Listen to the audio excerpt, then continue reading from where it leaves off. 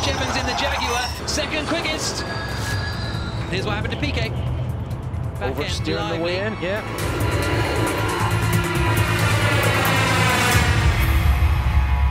Out we go, green in Uruguay. Piquet's losing out after Rosenquist. Trouble, I would say. So there go the two Jaguars side by side. The Lynn Rosenquist-Evans battle. Here comes Mitch Evans. Little think about it. There's a great view. Look at the leaping cat in the front of the Jaguar. Mitch Evans going inside in 13. Oh, what a move from Mitch Evans. That's unbelievable. Here's Mitch Evans there. This is, Look at this move. You don't pass into it's there. outrageous. That's probably the second quickest corner in Formula E. And the pace of the car was mega. And 4 seconds behind us, so I've been pretty confident for a race win today.